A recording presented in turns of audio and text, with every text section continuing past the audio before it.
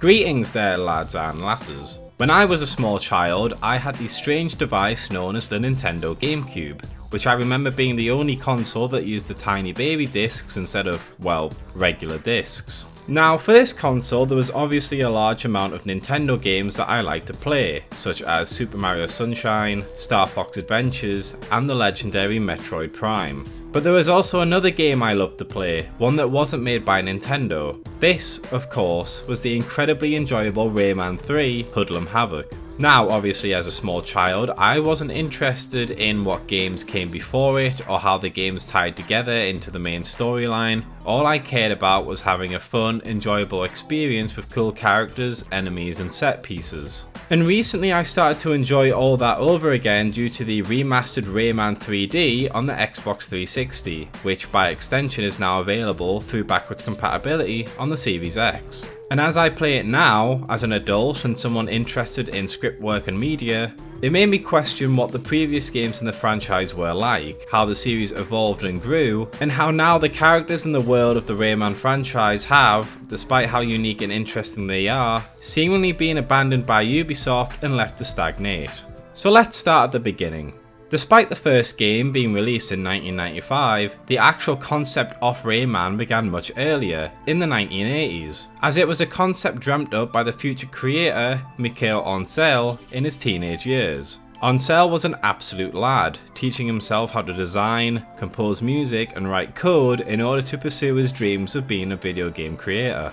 Oncel actually managed to join Ubisoft when he was only 17 because of a chance meeting with a Ubisoft employee called Nicolas Chaucron, and in doing so would be allowed to develop and do the graphic art for his own games for several years. He would then pitch the idea of Rayman to the executives of Ubisoft in 1992, who enjoyed the various ideas that Oncel put forth and agreed to fund the project. The game ended up releasing on two consoles, the Atari Jaguar and the original PlayStation 1. The game was a side-scrolling platform adventure, with the main goal is to go to different worlds and free the captured Electoons in each level to defeat the big bad. You would also fight enemies, collect spare lives and unlock different powers and upgrades throughout the game. After its release, Rayman became a highly popular game in both sales and reception, giving high praise from critics and selling 400,000 units in the first year, 900,000 units within 2 years, and it was the highest selling game for the PlayStation in the UK. Due to the success of the game, a sequel was then greenlit, being a more narrative focused game that would undergo a massive gameplay change compared to the original, turning from a 2D side-scroller to a third-person 3D action-adventure platformer. The main story of this game would revolve around Rayman trying to fight back against a band of galaxy-faring robo-pirates that seek to conquer worlds and take their powers. In order to fight back and save the world and its inhabitants, he needs the 4 masks that will awaken Polocus, who is the god of their world. Rayman 2 was released for a wide variety of different consoles and platforms, being the Nintendo 64, Windows, the Dreamcast, and both PlayStation 1 and 2.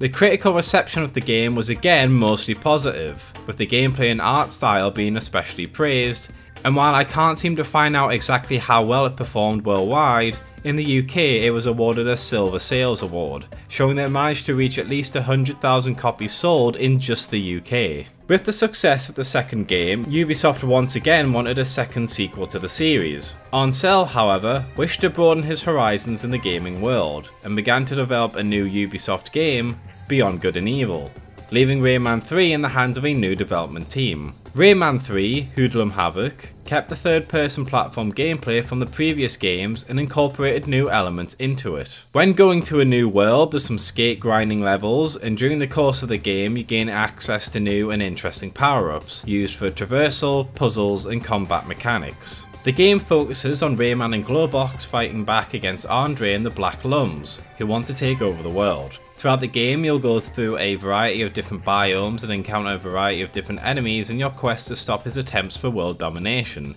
and rescuing some Tinsies along the way. When I think of Rayman, this is the game I always think of. This is the type of game I want more of, and the game itself sold reasonably well on both the GameCube and PlayStation 2. And it's unfortunate that after this game, the series just kinda declines, at least from my perspective. You see, after this, Oncel was coming back to work on the Rayman games, and his next game, Rayman Raving Rabbids, would have been a third-person platformer again, with Rayman and Andre having to team up to stop the Rabbids from taking over the world, with an idea that the Robo-Pirates would come back in an unknown capacity.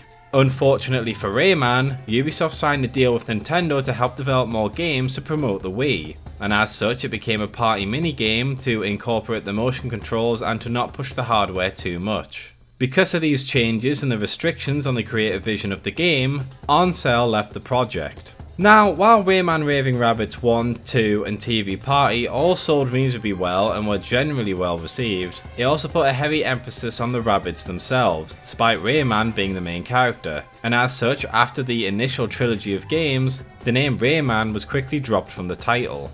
All wasn't lost, however. Well, at least at first. Ansel was quick to pitch another Rayman game, this time being a 2D side-scrolling platformer called Rayman Origins. It would be made through a new tool called UbiArt Framework, which allowed artists to draw silhouettes and images that can easily be dropped into interactive environments, allowing a lot of fluidity and creativity at a lower budget. When the game was first worked on, it was being developed by only 5 other employees, with the idea that it would be an episodic game that released different levels or episodes each month, before it became its own fully fledged game and got a bigger budget and more employees. During the game, the land of the living dead invades the Glade of Dreams and the rest of the world, causing the Bubble Dreamer, the god of Rayman's world, to start having nightmares, and the rest of the world becomes full of monsters and corruption, leading Rayman to need to set the Bubble Dreamer free and set the world right. Now, while the game itself did not meet sales expectations, because of the relatively cheap manufacturing process that UbiArt allows, it was still profitable to Ubisoft, and alongside the positive critical reception, the game was given permission to release DLC and for a sequel to begin development. Ansel was quick to develop Rayman Legends, a sequel to the game that was originally planned as a Wii U exclusive. However, due to the poor performance and reception of the console, Ubisoft delayed the game to make it multi-platform. The game took the original design of Origins and added a wide variety of new gameplay gimmicks and game modes, greatly expanding on its predecessor. The plot takes place immediately after the characters fell asleep at the end of Origins. Rayman and the heroes are unable to wake up for over a century, during which the main villain once again starts to manipulate the Bubble Dreamer, causing nightmares to once again appear all over the world, with Rayman being woken up to help set things right. Legends, despite again not meeting sales expectations, did manage to get a good reception from critics, and this time it outsold Origins, selling well over 1 million units by the end of 2013, with further sales generated by the PS4 and Xbox One releases the next year. Unfortunately, that's been about it since 2014. He appears as a spirit in Super Smash Bros. Ultimate, and he's going to be used as a downloadable character in the Mario Rabbids sequel, but apart from that, he's been absent from the gaming world of today, and with Ansel retiring from gaming in 2020, it's unlikely that we'll ever receive a fully fledged Rayman game anytime soon, with Ubisoft putting more emphasis on the Rabbids and their marketability. Honestly, I would just love a new Rayman game. It just feels like there's so much untapped storytelling potential, especially once we see the prototypes for the original Rayman 4 that have been released recently. And Rayman himself has such a unique character design that he could easily once again become a prominent character in gaming history. But unfortunately, it seems that Ubisoft just doesn't have any interest in the character. And while I hope that changes sometime soon, I highly doubt it. Thank you for watching my video. Please consider liking and subscribing if you enjoyed it. And if you're feeling very generous, please consider either looking at more of my videos or checking out my Patreon. But overall, I hope you had a very pleasant day, and hopefully I'll see you in the next video.